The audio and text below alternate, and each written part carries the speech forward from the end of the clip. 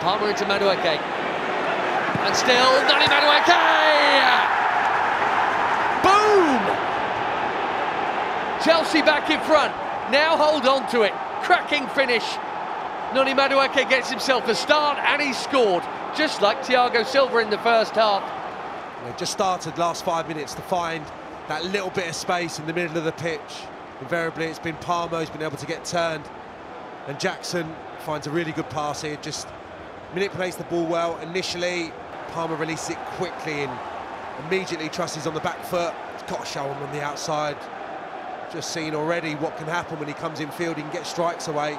Robinson gets attracted as well, comes across, and they both get done when he shifts it in field.